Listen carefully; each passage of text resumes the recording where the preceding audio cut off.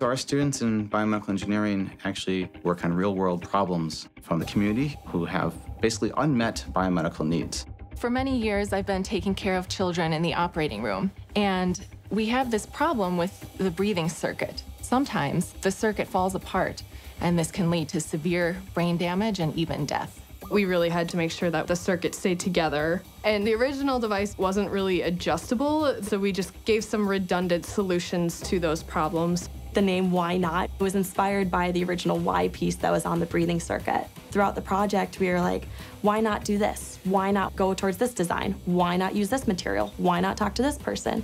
For us, it's not really about getting money from a design. It's about knowing that this could save babies' lives.